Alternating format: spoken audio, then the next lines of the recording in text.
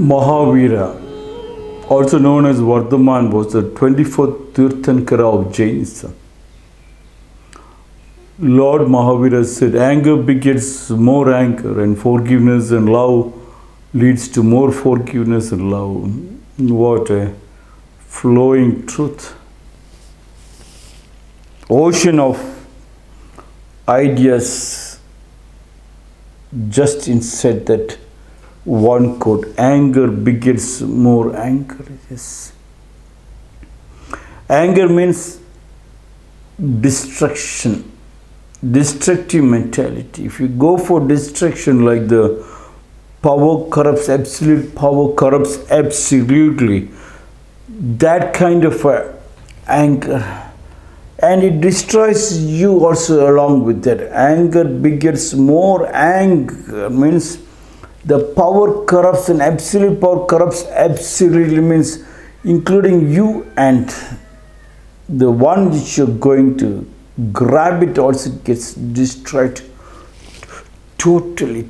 Yes. What Lord Mahavira said was so much involved, that the negativity. Anger begets more anger means if you get disconnected from that family, is that anger. And the disconnection creates the gap widens bigger and bigger. Communication gap is the greatest hurdle of any development. That communication with your family, with your joint family, the family tree, is what Lord Mahavira kept on saying. And the Jaina community understood it very well, but not any other community. They took this quote and then talked only about anger. He was trying to explain anger begets more anger means more gap. And the gap, in that gap, you couldn't catch hold of your family to get them together. So you go and catch a friend, a stranger. And that's the start of your destruction, and which benefited the gangsters who call themselves the Richie Rich, the robbed Richie Rich.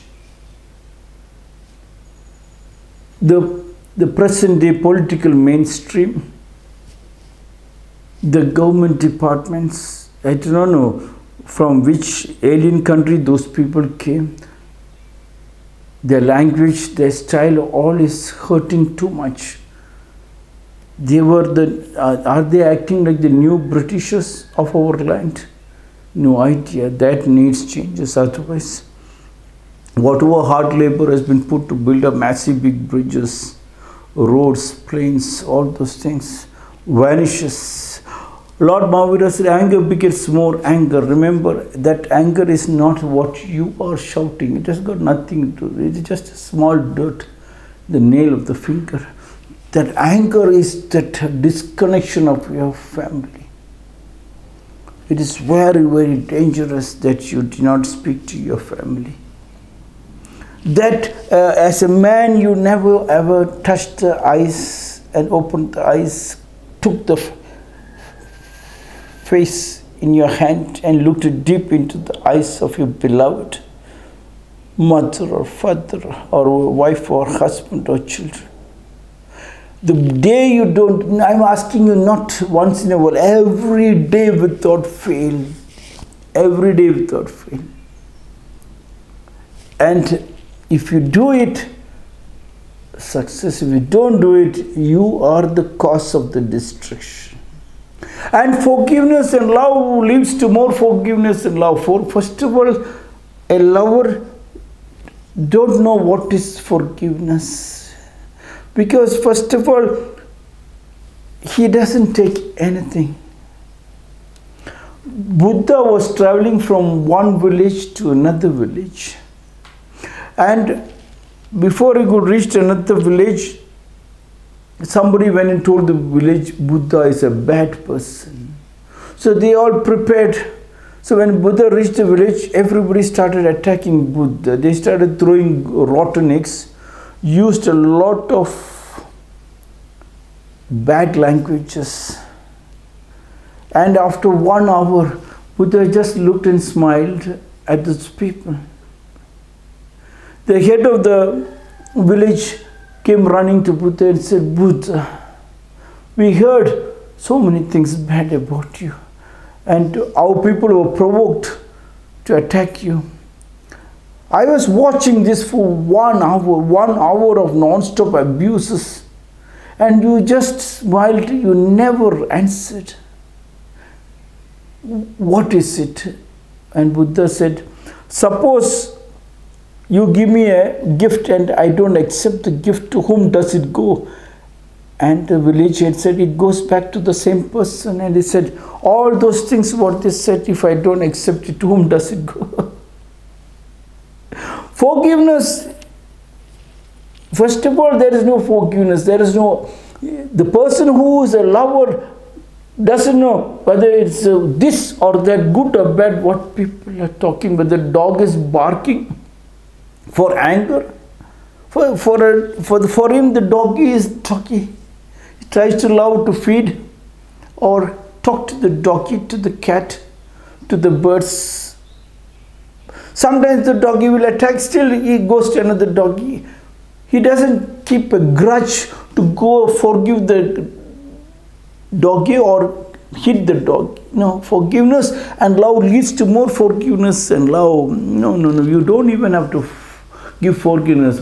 People are thinking, when Lord Mahavira said forgive means something as if you are going to give a big amount of money to somebody to serve. What is forgiveness? You have not become strong. When you become so strong, where is forgiveness coming? The word forgiveness is only in the English dictionary. I think Lord Mahavira's quote has been quoted from the English dictionary. Forgiveness. Love leads to more forgiveness and love. First of all, I don't like the word forgiveness. Love leads to more love. Yes, love leads to more love. Yes, that is beautiful. And you can find it when you're doing exercises, heavy exercises, or you start punching on the back. More you punch, more you get power to hit. More you practice mathematics. Mathematics goes deeper and deeper. Your calculation becomes so powerful. More you read philosophy, you go deeper and deeper. Such is the power of the love. Anything you go deeper, you learn with full of happiness and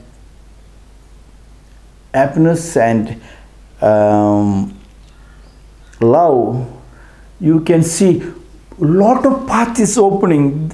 When you get so much of path, where is your time to forgive somebody? Like the saying goes in India, if somebody catches your pants, remove your pants and run. The idea is, don't fight for a pants, because you are a path maker. You can open so many paths and feed a huge amount of poor and help them to reach and understand their power. What is a pants? Give it to them. Don't wait for them, because as you go forward, you can get more pants, or as you go forward, you don't need even pants. Nakedness is, because the truth is naked. Why are you holding on to the borrowed knowledge, the pants? When I was in Japan, one Japanese man told me, Japanese master told me, in India they are telling somebody catches the pants, leave the pants and run. Stupid! No, leave the pants and the underwear also. Like the Zen master on the foot of the mountain, and he went for a bath. He came, he saw a robber, the last drop of small thing. First of all, he doesn't have anything in that hut. Some small things the robber was taking and running. The Zen master clapped at the robber. Robber stopped. He turned around, and the master had only one towel wrapped around his waist. He removed the towel and he lifted it up and showed to the robber and said, please take this one. This is the last one I have as material gift thing in my hut. Who knows, tomorrow you might need, you have to come back for this one. Take this one. The robber for a second looked at the nakedness of that master. For a second, multiple satori's happened. He became enlightened. He dropped his rubber. He became a disciple of the master. He became the greatest master to serve the people. So the pants and the underwear is not the thing. It is your nakedness of your happiness is your love. Love leads to more love, and you can love. You have the power to love. But when you love, work hard to make yourself very strong and connect to your family. That strength only can love and show love.